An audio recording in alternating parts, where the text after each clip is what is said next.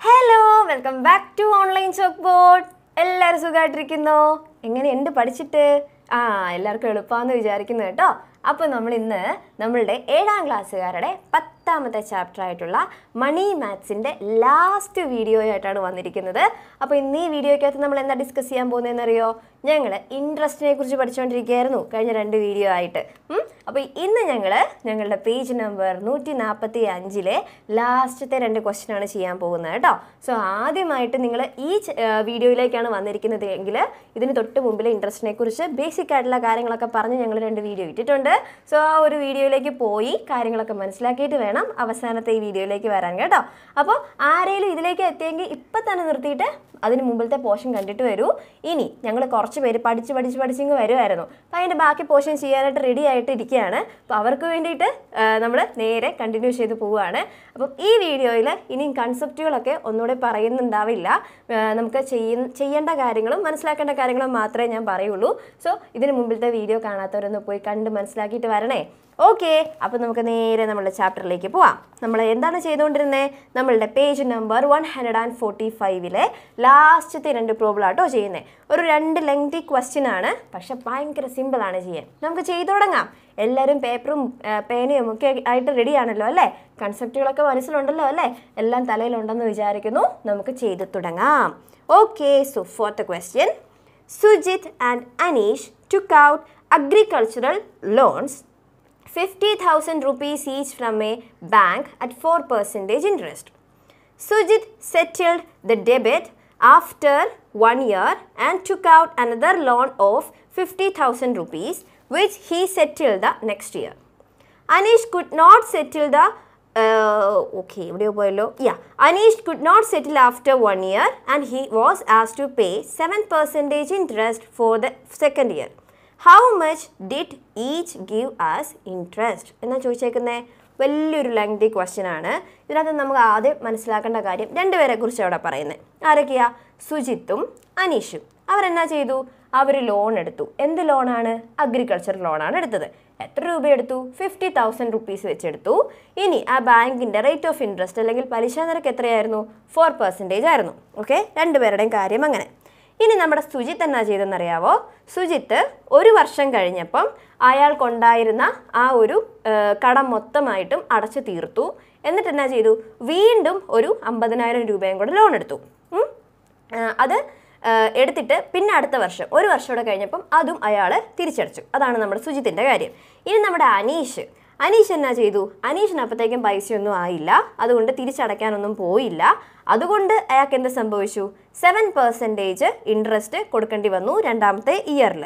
ഇനി നമ്മളോട് ചോദിച്ചിരിക്കുന്നത് ഈ 2 സിറ്റുവേഷൻ നമുക്ക് തന്നിട്ടുണ്ട്. നമ്മളോട് എന്നാ ചോദിച്ചേക്കുന്നത്?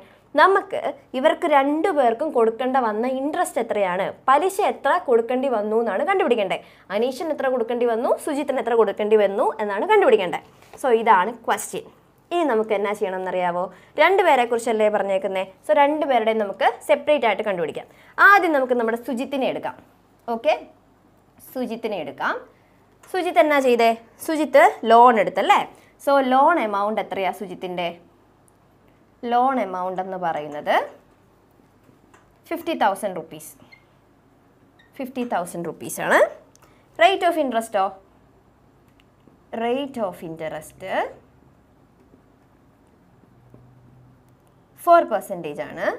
ഓക്കെ, ഇനി സുജിത്ത് എന്നാ ചെയ്തു എന്ന് പറഞ്ഞു? 1 year കഴിഞ്ഞപ്പം അയാളുടെ കടം മൊത്തം അടച്ചു തീർത്തു. അപ്പോൾ ഇവിടുത്തെ നമ്പർ ഓഫ് ഇയേഴ്സ് 1 ആണെങ്കിൽ അയാൾ എത്ര രൂപ അടച്ചു തീർത്തു? അയാൾക്ക് എത്ര രൂപ ഇൻട്രസ്റ്റ് ഉണ്ടായിരുന്നെന്ന് ആദ്യം നമ്മൾ കണ്ടുപിടിക്കണം അല്ലേ? So interest is equal to 50,000 into 4/100 into 1. 0 cancel, 0 cancel. That is 2,000 rupees. Okay, 1 വർഷം കഴിഞ്ഞപ്പോൾ അയാൾക്ക് എത്ര രൂപ ഇൻട്രസ്റ്റ് കയറി? 2,000 രൂപ ഇൻട്രസ്റ്റ് കയറി. അങ്ങനെയാണ് സുജിത്ത് എത്ര രൂപയായിരിക്കും തിരിച്ചടച്ചേ കൊണ്ടുപോയി? അയാൾ ലോൺ എടുത്ത എമൗണ്ടും പലിശയും കൂടെ കൂട്ടി 7,000 രൂപ. സോറി, 7,000 അല്ല, ഇത് 50,000 ആണ്. ഞാനത് 5,000 ആയിട്ട് വായിച്ചതാണ്. 50,000ൻ്റെ കൂടെ 2,000 കൂടെ, അപ്പോൾ 52,000 rupees അയാൾ കൊണ്ടുപോയി ബാങ്കിൽ തിരിച്ചടച്ചു. ഓക്കെ അല്ലേ? സുജിത്തിൻ്റെ ആദ്യത്തെ സംഭവം ഓക്കെ അല്ലേ? ഇനി എന്നാ ചെയ്തേ? സുജിത്ത് വീണ്ടും ഒരു 5,000 റുപ്പീസ് ആണോ? അല്ല, 50,000 റുപ്പീസ് തന്നെ വീണ്ടും എടുത്തു. ഓക്കെ, സോ വീണ്ടും 50,000 റുപ്പീസ് എടുത്തു. സെക്കൻഡ് ഇയറിൽ സെയിം എമൗണ്ട് എടുത്തു. എന്നിട്ടോ which he settle the next year, അടുത്ത വർഷം അതും സെറ്റിൽ ചെയ്തു. അപ്പം ഈ സെയിം സാധനമാണ് അവിടെ സംഭവിച്ചത്. അപ്പോൾ അവിടെ എത്ര രൂപ പലിശ വന്ന് കാണും? വീണ്ടും 2,000 രൂപ തന്നെ പലിശ വന്നിട്ടുണ്ട്. 2,000 രൂപ പലിശ വന്നിട്ടുണ്ട് അല്ലേ? അപ്പോൾ ഇവിടെയും അയാൾ 52,000 തിരിച്ചടച്ചു, ഇവിടെയും അയാൾ 52,000 തിരിച്ചടച്ചു. ഓക്കെ, ഇനി സുജിത്തിന് ടോട്ടൽ എത്ര രൂപ പലിശയായി? ടോട്ടൽ ഇൻട്രസ്റ്റ് എത്രയായി? ആദ്യത്തെ തവണയും 2,000 രൂപ ഇൻട്രസ്റ്റ് ആയി, രണ്ടാമത്തെ തവണയും അയാൾക്ക് 2,000 രൂപ ഇൻട്രസ്റ്റ് ആയി. ടോട്ടൽ 4,000 റുപ്പീസ് നമ്മുടെ സുജിത്ത് ബാങ്കുകാർക്ക് കൊടുക്കേണ്ടി വന്നു പലിശയായിട്ട്. ഇതാണ് നമ്മുടെ സുജിത്തിൻ്റെ അവസ്ഥ. ഇനി നമുക്ക് ആരാ ഉള്ളത്? അനീഷ് ഉണ്ടല്ലേ. അനീഷിന് എന്നാ സംഭവിച്ചു നോക്കാം. അനീഷ് എന്നാ ചെയ്തു? അനീഷ് മൊത്തത്തിൽ ഒന്നും അടയ്ക്കാൻ പറ്റിയില്ല ആദ്യം. അപ്പോൾ എന്നാ ചെയ്തു? നമ്മുടെ ബാങ്കുകാർ 7% ആക്കി മാറ്റി. എന്ത്? Rate of interest. സോ ആദ്യത്തെ വർഷത്തിൽ നമ്മളുടെ സുജിത്തിനെ പോലെ 2,000 ഇൻട്രസ്റ്റ് ഓൾറെഡി കിടപ്പുണ്ട്. ഓക്കെ, ഒരു വർഷം 2,000 രൂപ അവിടെ കിടപ്പുണ്ട്. രണ്ടാമത്തെ വർഷം അയാൾ തിരിച്ചടച്ചിട്ടില്ല, അപ്പോൾ ആ 2,000 രൂപ ഇൻട്രസ്റ്റ് ആയിട്ട് അവിടെ കിടപ്പുണ്ട്. അതിൻ്റെ കൂടെ രണ്ടാമത്തെ വർഷം ഇത് അടയ്ക്കാത്തത് കൊണ്ട് ബാങ്കുകാർ എന്ത് ചെയ്തു? റേറ്റ് ഓഫ് ഇൻട്രസ്റ്റ് 7% ആക്കി. റേറ്റ് ഓഫ് ഇൻട്രസ്റ്റ് 7% ആക്കി. അങ്ങനെയാണ് രണ്ടാമത്തെ വർഷം അനീഷിന് എത്ര രൂപ ഇൻട്രസ്റ്റ് ആയി കാണും? Interest is equal to 50,000 rupees ആണ് എടുത്തത്. 50,000 റുപ്പീസ് എടുത്തു. 7% പലിശയായി ഇൻറ്റു എത്ര വർഷം? ഒരു വർഷം കൂടെ അല്ലേ ഉള്ളൂ. ഒരു വർഷത്തേത് നമ്മളിവിടെ കണ്ടുപിടിച്ചു. രണ്ടാമത്തെ ഇയറിനെ മാത്രം ഇനി കാൽക്കുലേറ്റ് ചെയ്താൽ മതി. 0 cancel, 0 cancel. That is 3,500 rupees അല്ലേ? അപ്പോൾ ഇനി ലോണിൻ്റെ എമൗണ്ട് ഒന്നും കണ്ടുപിടിക്കണ്ട. നമ്മളോട് ചോദിച്ചേക്കുന്നത് എത്ര രൂപ പലിശയായി രണ്ടുപേർക്കും എന്നാണ്. അപ്പോൾ അനീഷിന് ആദ്യം 2,000 രൂപ ആയി. ആദ്യത്തെ വർഷത്തിൽ 2,000 രൂപയായി. രണ്ടാമത്തെ വർഷത്തിൽ 3,500 ആയി. ആദ്യം 2,000 രൂപ, ആദ്യത്തെ ഒരു വർഷം 2,000 രൂപയും രണ്ടാമത്തെ വർഷത്തിലേക്ക് വന്നപ്പം അത് 3,500 കൂടുകയും ചെയ്തു. ഓക്കെ, അപ്പം ടോട്ടൽ ഇയാൾക്ക് എത്ര രൂപ ആയിട്ടുണ്ട്? 5,500 റുപ്പീസ് ഇയാൾ ഇൻട്രസ്റ്റ് കൊടുക്കേണ്ട വന്നിട്ടുണ്ട്. അപ്പോൾ ഒരാൾ 4,000 റുപ്പീസും ഇൻട്രസ്റ്റ് കൊടുത്തു, അടുത്തയാൾ 5,500 റുപ്പീസ് ഇൻട്രസ്റ്റ് കൊടുത്തു. അപ്പോൾ ഇതായിരുന്നു നമ്മുടെ ക്വസ്റ്റ്യൻ. രണ്ടു പേർക്കും എത്ര രൂപ ഇൻട്രസ്റ്റ് കൊടുക്കേണ്ടി വന്നു എന്നതായിരുന്നു നമ്മുടെ ക്വസ്റ്റ്യൻ. കണ്ടുപിടിച്ചില്ലേ? എളുപ്പമല്ലായിരുന്നോ? ഇത് കുഴച്ച് രണ്ടുപേരെയും കൂടെ നോക്കാൻ പോയാൽ പാടാകും. അതുകൊണ്ടാണ് ഞാൻ രണ്ടായിട്ട് ചെയ്തു തന്നത് കേട്ടോ. സോ ഇങ്ങനെ ചെയ്താൽ മതി. സുജിത്തിന് എത്ര, അനീഷിന് എത്ര. അപ്പോൾ രണ്ടുപേരുടെയും ഇൻട്രസ്റ്റ് നമുക്ക് കണ്ടുപിടിച്ചിട്ടുണ്ട്. ആർക്കാണ് കൂടുതൽ പലിശ കൊടുക്കേണ്ട വന്നേ? ഉറപ്പായിട്ടും അനീഷിനാണ് കൂടുതൽ പലിശ കൊടുക്കേണ്ടതായിട്ട് വന്നത്. ക്ലിയർ അല്ലേ? ഇനി നമ്മുടെ ലാസ്റ്റ് ക്വസ്റ്റ്യനിലേക്ക് പോവാം. Last question: Rahul and Rajani opened accounts in a bank on the same day, each depositing 8,000 rupees at 10% interest. After 1 year, Rahul withdrew the entire amount including interest and redeposited it. After 1 more year, both closed their accounts. How much did each get? Why the amounts are different? Okay. അപ്പോൾ നമുക്ക് രണ്ടുപേരെ കുറിച്ചാണ് ഇവിടെയും പറയുന്നത്. രാഹുലും രജനി. അവരെന്നാ ചെയ്തു? അവർ 2 accounts open ചെയ്തു. ഒരേ ദിവസമാണ് ഓപ്പൺ ചെയ്തത്. അവർ 8,000 രൂപ 8,000 റുപ്പീസാണ് രണ്ടുപേരും ഡെപ്പോസിറ്റ് ചെയ്തത്. 10% റേറ്റ് ഓഫ് ഇൻട്രസ്റ്റിലാണ് ബാങ്കിൽ പൈസ ഡെപ്പോസിറ്റ് ചെയ്തിരിക്കുന്നത്. ഇനി ഒരു വർഷം കഴിഞ്ഞപ്പം നമ്മുടെ രാഹുൽ പോയി എൻറ്റയർ എമൗണ്ട് മൊത്തം അവിടെ ഉണ്ടായിരുന്ന ഇൻട്രസ്റ്റ് സഹിതം എല്ലാ എമൗണ്ടും അയാൾ വിത്ഡ്രോ ചെയ്തു. എന്നിട്ട് അത്രയും തന്നെ തിരിച്ച് അതിനകത്തോട്ടിട്ടു. ഇനി ഒരു വർഷവും കൂടെ കഴിഞ്ഞപ്പോൾ രണ്ടുപേരും ക്ലോസ് ചെയ്തു. അപ്പം ടോട്ടൽ 2 വർഷം കഴിഞ്ഞപ്പോൾ രണ്ടുപേരും അത് ക്ലോസ് ചെയ്തു. ഇനി ഓരോരുത്തർക്കും എത്ര വെച്ച് കിട്ടി? ഇനി അവിടെ ഒരു എമൗണ്ടിൽ ഡിഫറൻറ്റ് വന്നിട്ടുണ്ട്. അതെന്തുകൊണ്ടാണെന്നാണ് ചോദിച്ചിരിക്കുന്നത്. സോ നമുക്ക് ചെയ്യാം. എളുപ്പമാണ് കേട്ടോ. വലിയ ക്വസ്റ്റ്യൻ ആണ്, കുറച്ച് കൺഫ്യൂസിങ് ആയിട്ട് തോന്നും, പക്ഷേ എളുപ്പമാണ്. അപ്പോൾ നമുക്ക് മുമ്പേ ചെയ്ത പോലെ രണ്ടുപേരെ സെപ്പറേറ്റ് ആയിട്ട് ചെയ്ത് നോക്കാം. ആദ്യം നമ്മളുടെ കഥാപാത്രത്തിൻ്റെ പേര് രാഹുൽ എന്നാണ്. ഓക്കെ, രാഹുൽ എന്നാ ചെയ്തു? രാഹുൽ ഒരു അക്കൗണ്ട് ഓപ്പൺ ചെയ്തു.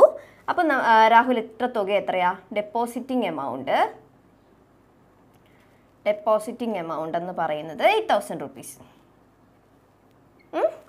റേറ്റ് ഓഫ് ഇൻട്രസ്റ്റ് എന്ന് പറയുന്നത് rate of interest is equal to 10% ആണ്. ഇനി എന്താ പറഞ്ഞേ? ആഫ്റ്റർ 1 ഇയർ, ഇപ്പം ഇവിടുത്തെ നമ്പർ ഓഫ് ഇയർ എന്ന് പറയുന്നത് 1 ഇയർ കഴിഞ്ഞപ്പം ഇയാൾ പോയി entire amount with interest withdraw ചെയ്തു. അപ്പോൾ ഇയാളുടെ ഇൻട്രസ്റ്റ് ആദ്യം കണ്ടുപിടിക്കാം. എത്ര രൂപ ഉണ്ടായിരുന്നു ഇയാൾക്ക് ഇൻട്രസ്റ്റ് എന്ന് ആദ്യം കണ്ടുപിടിക്കാം. അപ്പം 8,000 ഇൻറ്റു 10/100 ഇൻറ്റു 1. 0 cancel, 0 cancel. എത്ര വന്നു? 800 റുപ്പീസ്. ഓക്കെ, അപ്പം 8000 രൂപ ഡെപ്പോസിറ്റ് ചെയ്തപ്പം ഒരു വർഷം കഴിഞ്ഞപ്പം അയാൾക്ക് 800 രൂപ എന്ത് കിട്ടി? ഇൻട്രസ്റ്റ് കിട്ടി. ഓക്കെ, അപ്പം ടോട്ടൽ എത്ര രൂപ കിട്ടും ആഫ്റ്റർ 1 ഇയർ?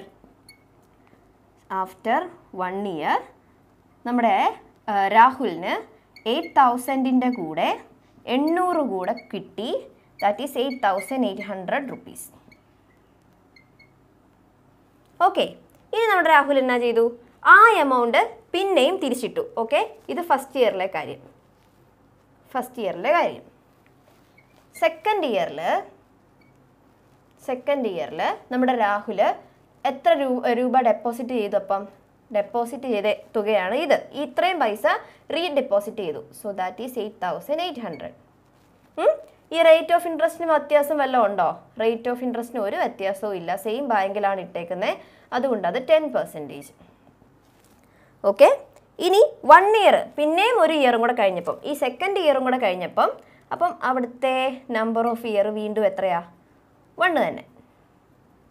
കഴിഞ്ഞപ്പം അയാൾ ആ പൈസ തിരിച്ച് എടുത്തു. അപ്പം ഇവിടെ എത്ര രൂപ കിട്ടി നമുക്ക് കണ്ടുപിടിക്കണം. അപ്പം ഇവിടുത്തെ ഇൻട്രസ്റ്റ് നോക്കിക്കേ. ഇവിടുത്തെ ഇയാൾക്ക് കിട്ടിയ ഇൻട്രസ്റ്റ് എന്ന് പറഞ്ഞാൽ 8,800 into 10/100 into 1. 0 cancel, 0 cancel. 880 rupees interest കിട്ടി.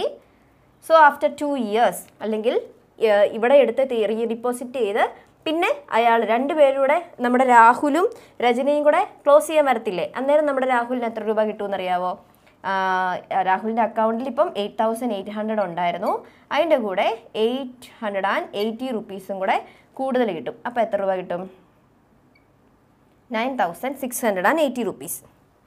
നമ്മുടെ രാഹുലിന് 9,680 റുപ്പീസ് കിട്ടും. ഓക്കെ ആണോ? രാഹുലിൻ്റെ കാര്യം ഓക്കെ ആണോ? അപ്പോൾ രാഹുലിന് ഇതൊക്കെയാണ് സംഭവിച്ചത്. രാഹുൽ ഒരു വർഷം കഴിഞ്ഞപ്പം ഇത്രയും രൂപ എടുത്തു. എന്നിട്ട് അന്ന് തന്നെ അയാൾ അത് തിരിച്ചിട്ടു. അപ്പോൾ അയാൾക്ക് ഒരു വർഷത്തെ പിന്നെ ഇൻട്രസ്റ്റ് കിട്ടി.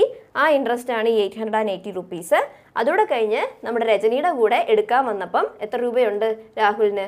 രാഹുലിൻ്റെ അക്കൗണ്ടിൽ 9,680 റുപ്പീസ് ഉണ്ട്. അവിടെ കിടക്കട്ടെ. നമുക്കിനി രജനിയുടെ കാര്യം നോക്കാം. ഓക്കെ, രജനി എന്നാ ചെയ്തു? രജനി ഡെപ്പോസിറ്റ് ചെയ്ത തുക എത്രയാ? ഡെപ്പോസിറ്റഡ് എമൗണ്ട് എന്ന് പറയുന്നത് 8,000 തന്നെ അല്ലേ? 8,000 തന്നെ. സെയിം ബാങ്കിലാണ്. അപ്പോൾ അവിടുത്തെ റേറ്റ് ഓഫ് ഇൻട്രസ്റ്റ് എത്രയാ? റേറ്റ് ഓഫ് ഇൻട്രസ്റ്റ് എന്ന് പറയുന്നത് 10% ആണ്. ഓക്കെ, ഇനി നമ്മുടെ രജനിയുടെ നമ്പർ ഓഫ് ഇയേഴ്സ് എത്രയാ പറയാവോ? 1 അല്ല. ബിക്കോസ് ഒരു വർഷം കഴിഞ്ഞപ്പോൾ അവൾ തിരിച്ചു വന്നിട്ടില്ല. അപ്പം നമ്മുടെ രജനി എത്ര വർഷം കഴിഞ്ഞിട്ടാണ് പിന്നെ തിരിഞ്ഞ് ബാങ്കിലേക്ക് വരുന്നത്? 2 വർഷം അങ്ങനെയേ പൈസ ഇട്ടിട്ടാണ് വരുന്നത്. അപ്പോൾ രജനിയുടെ നമ്പർ ഓഫ് ഇയേഴ്സ് എന്ന് പറയുന്നത് 2 ആണ്. അങ്ങനെയാണെങ്കിൽ രജനിക്ക് ആ 2 വർഷത്തേക്ക് കിട്ടിയ ഇൻട്രസ്റ്റ് എത്രയാ? Is equal to 8,000 into 10/100 into 2. 0 cancel, 0 cancel. 8 2 16. So 1,600 rupees നമ്മുടെ രജനിക്ക് എന്ത് കിട്ടി? ഇൻട്രസ്റ്റ് ആയിട്ട് കിട്ടി. അപ്പോൾ 2 വർഷം കഴിഞ്ഞപ്പം നമ്മുടെ രാഹുൽ പോയതൊന്നും അറിയാതെ രജനി രാഹുലിൻ്റെ കൂടെ ചെല്ലുക ബാങ്കിൽ പൈസ എടുക്കാൻ. അപ്പോൾ രജനി ചെല്ലുമ്പോൾ രജനിക്ക് എത്ര രൂപ കിട്ടും നോക്കിക്കേ. 8,000 ഇട്ട രജനി 8,000ൻ്റെ കൂടെ 1,600 റുപ്പീസും കൂടെ രജനിക്ക് കൂടുതൽ കിട്ടി. അപ്പോൾ ടോട്ടൽ എത്ര കിട്ടി? 9,600 റുപ്പീസ്. നമ്മുടെ രാഹുലിനോ 9,680 റുപ്പീസ്. അമ്പട കള്ള. രാഹുലിനപ്പോൾ എന്നാ പറ്റി? രാഹുൽ ഇടയ്ക്ക് ചെന്ന് ഒരു തിരിമറി നടത്തിയത് കൊണ്ട് 80 രൂപ കൂടുതൽ കിട്ടി അല്ലേ? 80 രൂപ കൂടുതൽ കിട്ടി. അപ്പോൾ നമ്മളോട് ആദ്യം ചോദിച്ചിരിക്കുന്ന 2 പേർക്കും എത്ര രൂപ വെച്ച് കിട്ടി എന്നുള്ളതാണ് നമ്മൾ കണ്ടുപിടിച്ചു. രാഹുലിന് 9,680 റുപ്പീസും രജനിക്ക് 9,600 റുപ്പീസും കിട്ടി. അതിന് അടുത്ത ചോദിച്ചേക്കുന്നത് അവരുടെ അവർക്ക് കിട്ടിയ തുകകൾ തമ്മിലുള്ള ഡിഫറൻസ് ആണ് അല്ലേ. സോ ഡിഫറൻസ് എന്ന് പറയുന്നത് 9680 minus 9000 that is equal to 680 rupees. Okay, 680 റുപ്പീസാണ് ഡിഫറൻസ്. അങ്ങ് ആർക്കാ കൂടുതൽ കിട്ടിയേ? Rahul got more. Rahul got, sorry, ഇത് 9000 അല്ല, 9600 ആണ്. ഞാൻ 9000 ആണ് എഴുതിയേക്കുന്നത്. അപ്പം എത്ര രൂപ കൂടുതൽ കിട്ടി? 80 രൂപ. Okay, Rahul got 80 rupees more. നമ്മുടെ രാഹുലേ, നമ്മുടെ രജനീനെ പറ്റിച്ച് 80 രൂപയും കൂടെ പുള്ളി മേടിച്ചെടുത്തു അല്ലേ. ഇനി നമ്മളോടൊരു കാര്യം കൂടെ ചോദിച്ചിട്ടുണ്ട്, എന്തുകൊണ്ടായിരിക്കും ആ ഒരു ഡിഫറൻസ് വന്നത്? അതിനുള്ള answer, Rahul deposited the interest 800 rupees along with the amount 8000 rupees in the second year. So the more amount 80 rupees is got by Rahul is the interest for 800 rupees. ആകെ മൊത്തം കൺഫ്യൂഷൻ ആയോ? വേറെ ഒന്നുമില്ല, നമ്മുടെ രാഹുൽ ഒരു പണി ചെയ്തായിരുന്നു. എന്നാ ചെയ്തു? ആദ്യത്തെ വർഷം രാഹുൽ ഇട്ട തുകയുടെ കൂടെ രാഹുലിന് കുറച്ച് ഇൻട്രസ്റ്റ് കിട്ടിയില്ലായിരുന്നോ? ആ ഇൻട്രസ്റ്റ് കൂടെ കൂട്ടി, കുറച്ചുകൂടെ പൈസ കൂട്ടി രാഹുൽ ഇട്ടു. അതുകൊണ്ട് രാഹുലിന് എത്ര രൂപ കിട്ടി? കുറച്ച് കൂടുതൽ പൈസ കിട്ടി. നമ്മുടെ രജനി ഡെപ്പോസിറ്റ് ചെയ്ത തുകയെ തന്നെയാണ് കണ്ടിന്യൂ ചെയ്തത്, കൂടുതലൊന്നും പിന്നെ ഡെപ്പോസിറ്റ് ചെയ്തിട്ടില്ല.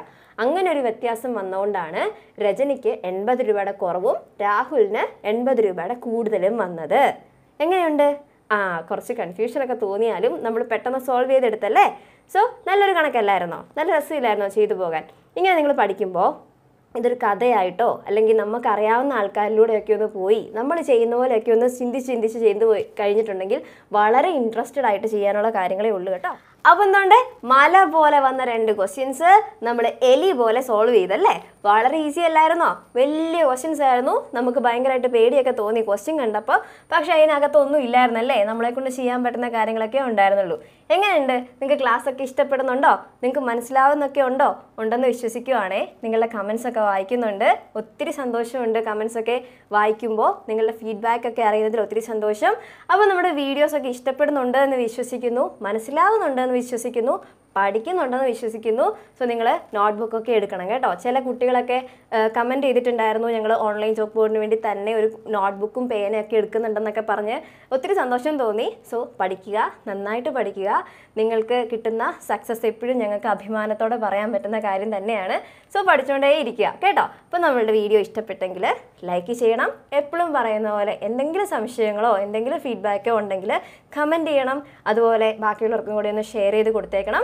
നമ്മളുടെ ഈ ഒരു ക്ലാസ് എല്ലാവരിലേക്കും എത്തിക്കണം കേട്ടോ. നിങ്ങൾക്ക് ഉപകാരപ്പെട്ടെങ്കിൽ ഉറപ്പായിട്ടും ബാക്കിയുള്ളവർക്കും കൂടെ ഒന്ന് കൊടുത്തേക്കണം.